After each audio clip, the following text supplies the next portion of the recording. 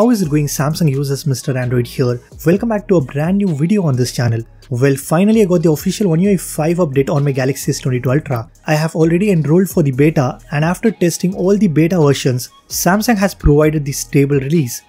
With that being said, I have already installed the stable One UI 5 update on my Galaxy S22 Ultra, and the first thing I have noticed is they have improved the animations and now it feels much better and smooth when compared to the One UI 4.1. I will be showing you all the animations one by one, but before that, let me show you some of the best and useful features of One UI 5.0. Stay tuned and watch this video till the very end. Also, let's aim for at least 1000 likes on this one. So drop a like, leave a comment, and let's get started. One of my favorite features is the lock screen customization. Now if you long press on the lock screen, you get a lot of customization options. You can change the clock style, you can add different colors, and there is an option to change the font as well. This was already available in the Good Lock application, but now you really don't have to install an additional app on your phone. You get all these amazing features in just a single click. With One UI 5, you can now combine different widgets of the same sizes into a single one. All you have to do is simply long press and drag it on top of each other. Then you can swipe left or right to find the widget that you're looking for. You can also edit this by removing the widgets that you don't use quite often. I think it's a really nice feature, and once you start using it, you can actually save a lot of space and it makes your home screen clutter free. Another useful feature that Samsung added in One UI 5 helps you to quickly open multiple apps in a split screen window. Let's say I'm watching a video on YouTube and I quickly want to open Play Store. I just need to swipe with my two fingers like this and it opens the split screen window.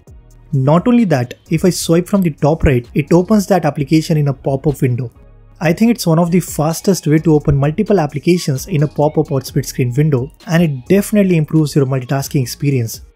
To enable these additional gestures on your phone, go to your settings, select advanced features, and then select labs. Here you get two brand new options. Just go ahead and turn it on.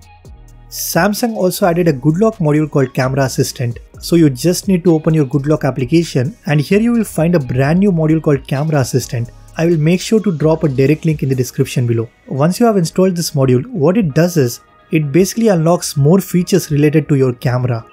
Let's say, if you enable this option that says soften pictures, it will smooth out sharp edges and textures in all your pictures.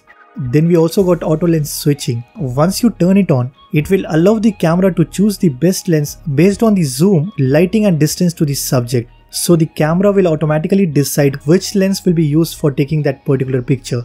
Other than this, there is an option called faster shutter, and this will help you to speed up the shutter speed by capturing few frames.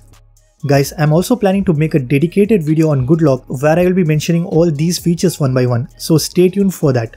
Now let me show you all the animations so you can see how smooth the UI feels.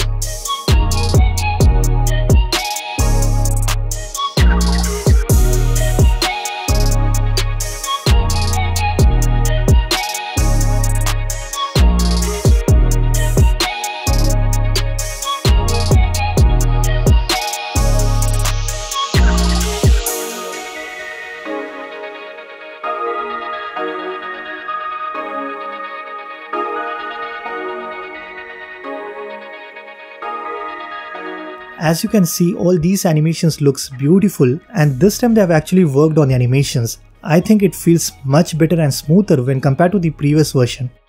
So these are some of the best features of One UI 5.0, and I have already made a detailed video where I showed all the features one by one. So if you want to watch it, just click on the video that is on the right side of your screen. And if you guys like this video, then be sure to hit that like button. Subscribe to this channel if you haven't already. I'm Mr. Android, and I will see you guys in the next one.